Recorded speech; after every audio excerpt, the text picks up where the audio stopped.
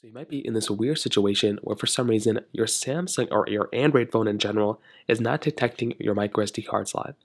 Now, the first thing I'd recommend doing is making sure that you have inputted your microSD card correctly into your device.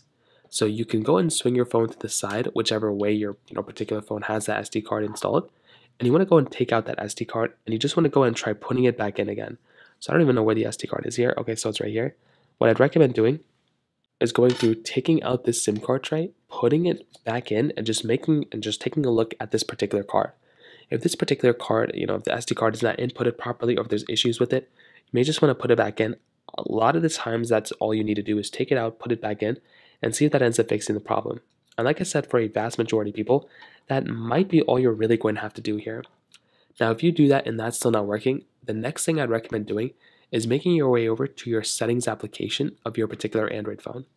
So you make your way right into settings, and then what I'd recommend doing here is going into your storage options. So go right into storage. So wherever your system storage basically is, you want to go and find it. And then what you're going to want to do there is you want to go ahead and right here under battery and device care, you want to go ahead and just see if it for some reason tells you about your SD card inside and then whether you have to reformat it or anything like that at all. Sometimes you may just have to reformat that card inside of your particular thing.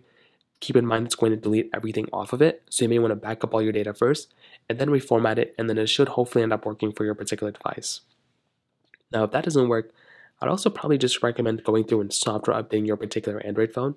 So make your way over to your software update panel of your Android device and go and try updating it, like download and install the update, and that might end up fixing the problem too, and that's another thing I'd recommend doing too.